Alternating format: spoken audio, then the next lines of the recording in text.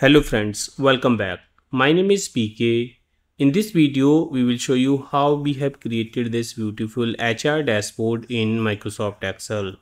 As you are seeing my screen, this is the overview page of this dashboard. And here on the left hand side and on the right hand side, we have created the slicers. Using this slicer, you can easily filter the data of this page. Like you can select the department, employment type, or even job role, or if you have the multiple locations, then you can just select the locations also, so that you can see the data only for that particular location. Here we are showing the 5 different top cards, and in these cards we are showing the total headcount and the average tenure of the employees. Now if you want to see the average tenure for the analyst, you can simply click here, that is 5.2, or for the manager then that is 5.7. so you can easily see that. Then here we are showing the total training hours. This is the average engagement score out of 10, and this is the performance score out of 10. Here we are showing the training hours by the department, so you can see in which department how many hours training we have already provided. This is the active employee percentage out of total headcount, and here we are showing the performance score by the locations. We have taken 5 different locations, and this whole dashboard is dynamic. You can easily update your data, and if you refresh it, automatically it will be connected with your data. We are showing here only percentage employment type, and this is the only percentage by the employment type. And here we are showing the employee which are on leave from the full-time employee, intern, contract, or the part-time. This all data is the some mock-up or dummy data, and we are showing the numbers here, so you can just update with your original data. We have another page here, that is the department analysis. If you want to drill down it to the department level, you can simply click here. Now this page is the department level analysis. Here we are showing the average tenure in years by the department. So we can see in the HR department we have the highest tenure HR in marketing. And here we have the performance score by the department. This performance score is out of 10. Then we are showing here only percentage by the department also, and again you can filter the data. Like here we can select the employment type or even for a particular location. Then we have created another drill down page, that is job role analysis. So let's click here. So this is the job role analysis page, wherein we are showing the active percentage by the job role. Active percentage means the active employee percentage out of total headcount. And then we are showing here engagement score by the job role, and this is the training hours by the job role. Let's go to the location analysis, wherein we are showing the location level information, and this is the average tenure in years by the location, and here engagement score by the location and only percentage by the location.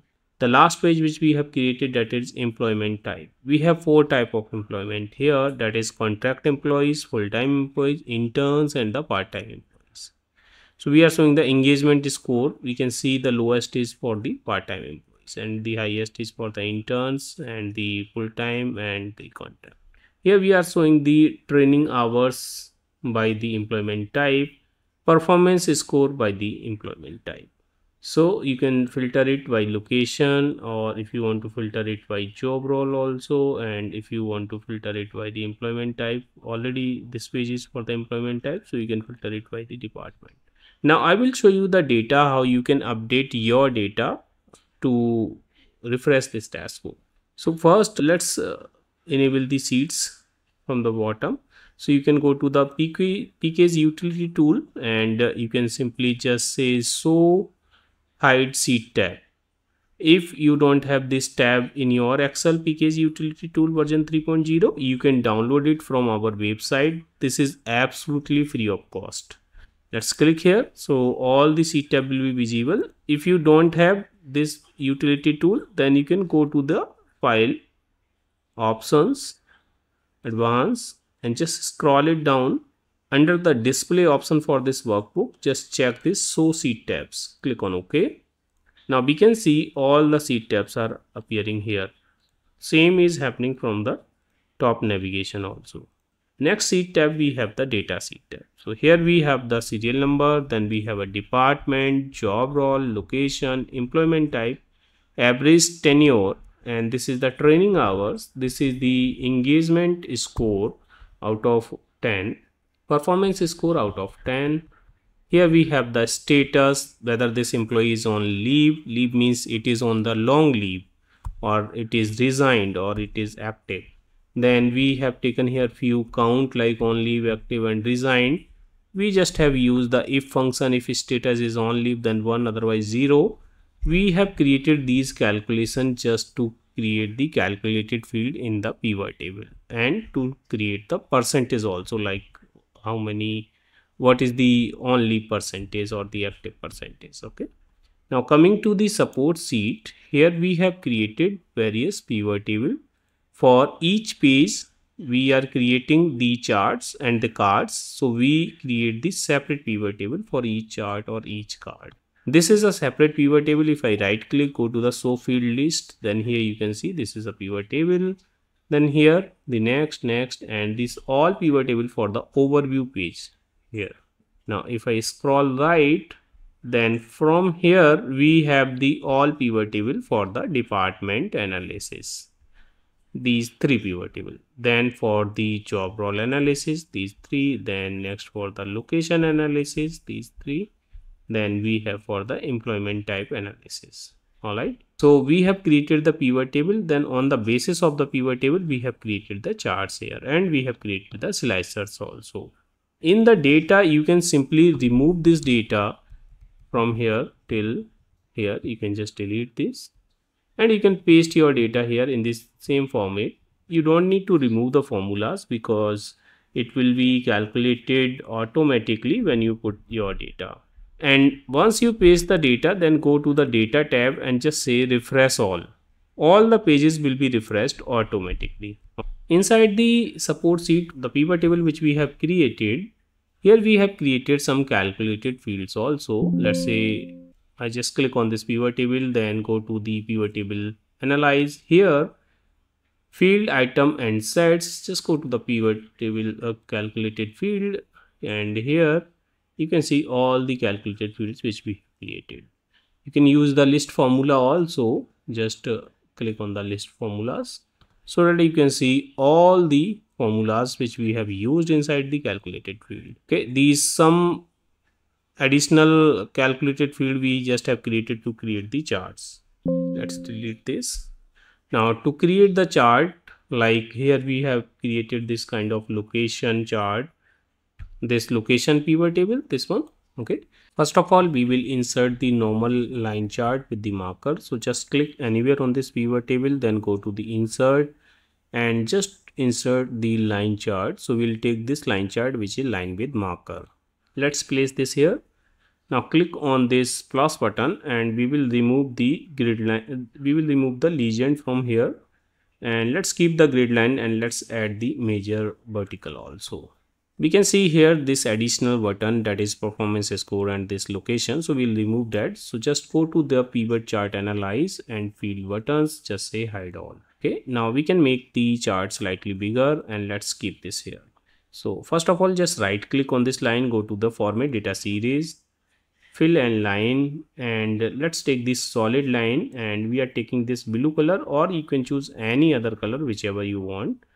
Make it slightly thinner, around 1.5, and we can take the test line. So let's say I'm taking this test type. Now we will change this marker with some picture or some shape. So we will create that location shape from the insert and shapes, and let's take this shape which is called teardrop. Just click here and just click here. Just right click on this teardrop shape and go to the format shape. Just click on this teardrop shape and go to the rotate, and here just go to the more rotation option. Here just rotate it on 135 degree and just hit the enter. Now pick this yellow handle and move to the downside slightly. like this. We can change the color of this. Let's say I'm taking this blue color. You can choose any color. Now let's insert another shape, and this time we will insert the oval shape, this one, and just click here. Make this oval slightly smaller. Make sure press shift key while you are reducing the size so that the ratio will remain same. Let's place this here like this. We can fill here this white color. You can change the outline as you want. Let's say I'm taking this blue outline, this one. Alright, so our shape is ready. Now we will select this oval and this teardrop shape, right click, and we will make this a group. Now select the whole group using the shift key. Just make it smaller. Press the shift key and the mouse like this. Now copy this and go to the markers and paste that here. So that will appear. If you think this is bigger, then you can make it more smaller like this. Copy and then you can paste that here. Alright. So you can see our chart is ready. Now the time to add the data labels. So just right click, add the data labels. Select the data labels, right click, go to the format data label and move to the center position. If you think your data labels are not properly in the center position, you can just pick any of the data label and move to the manually in the center. Now just right click on that data label, format data label, and here you can see one new option, that is clone current label. Just click on that. So you can see every data label is in the center now. Just click on that, make this black, bold and slightly smaller. Alright, so that is how we have created this kind of location chart. If you want to learn more about the other charts, like how we have created this type of glass chart, this progress circle chart and the other charts here, so you can join our Udemy course. Inside that course we have explained everything about the pivot table, everything about the advanced level of chart, basic charts, then how to create the reports and this type of dashboard also. We have given the practice file for each and every topic. Alright friends, so you can join that course to learn more about it. Friends, I hope you have enjoyed this video. If you like this video, please hit the like button and please subscribe my channel to get the regular update of my videos. Thank you so much for the watching.